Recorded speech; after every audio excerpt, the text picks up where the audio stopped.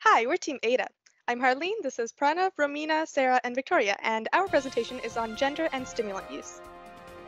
After we finished the ADA, we built a boosting model to predict the DASD category score. In the model, we included demographic variables such as gender, age, health, location, region, marital status, income, and education level, as well as indicator variables relating to healthcare settings, roles, and prescription authorization. We also included variables relating to prescription drug use, such as whether the respondent has ever used a certain drug, as well as variables relating to chronic pain, tobacco use, and alcohol consumption. We didn't use variables relating to the misuse of drugs because we were worried about potential data leakage. We wanted to predict the DASD category, or essentially how severe a user's symptoms are, and we assumed that a healthcare professional would have access to a patient's medical records, demographic info, and profession, but not whether they've misused their prescription drugs. We treated the variables as categorical variables, and after tuning our model to look at the Shapley values, we've got the SHAP summary plot here. And as you can see, the three variables with the most impact were age, gender, and tobacco use. Of these three, gender interested us the most because the gender data was balanced with an equal number of male and female respondents, which wasn't true for the different age groups. We also assumed that tobacco and the use or misuse of drugs would have high correlation, so we thought we would present a novel approach. So one of the big questions we decided to address was, would gender have a big impact on prescription drug misuse?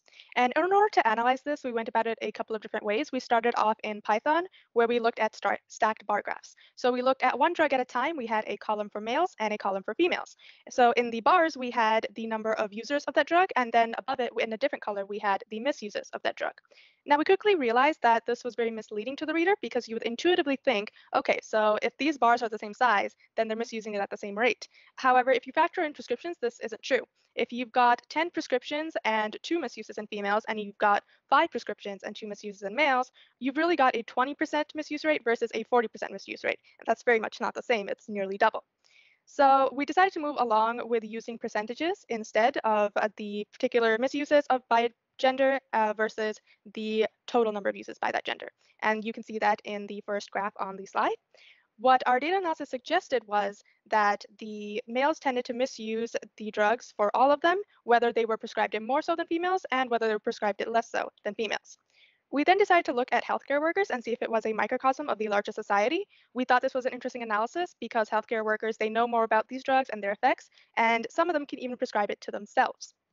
Now, one of the biggest problems we ran into here was a smaller sample size. We went from having 10,000 individuals to 425 individuals. So because of that reason, we decided to only focus on drugs where there were 10 or more users from each gender. And this is still a small number, but based on the numbers we had, it made sense as a cutoff point. So here we ultimately found the same trend where males tend to misuse drugs more so than the females, with two exceptions, and those are stimulants and benzodiazepines. So, as Harleen mentioned, when comparing the misuse of drugs in general by gender versus the misuse of drugs by gender specific to healthcare professionals, benzodiazepine and stimulants stand out by having higher female misuse among healthcare professionals than in otherwise male misuse. We focus particularly on stimulants due to a much visible difference, as well as, despite an almost equal representations of males and females using it, female misuse is twice than that of male misuse. Now, there are multiple reasons that could support these observations.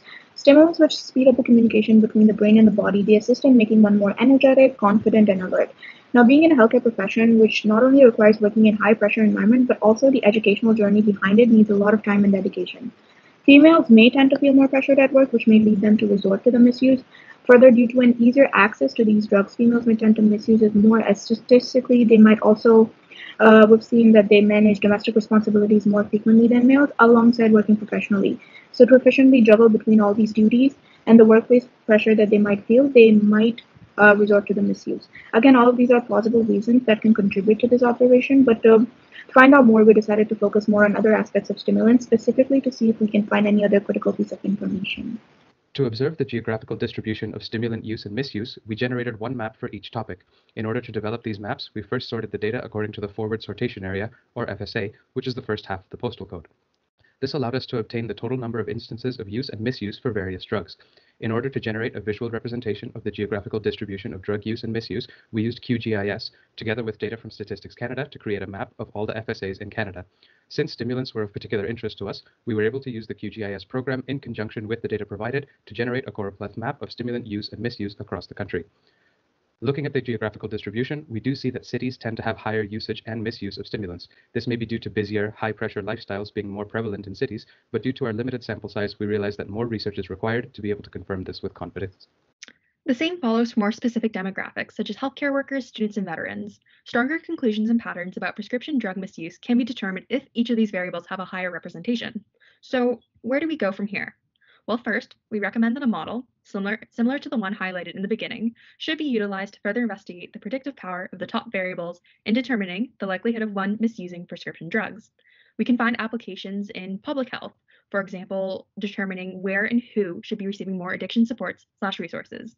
Another application can be found in health insurance and provincial health ministries, as in determining which drugs should get more or less coverage. Another recommendation that we have is to determine why exactly are men misusing at a higher rate than women. We recommend that a follow-up survey should be conducted on reasons for getting into/taking prescription drugs for non-medical use, with a specific focus onto childhood development and its impact on this topic. Esteemed judges, thank you for your time and consideration.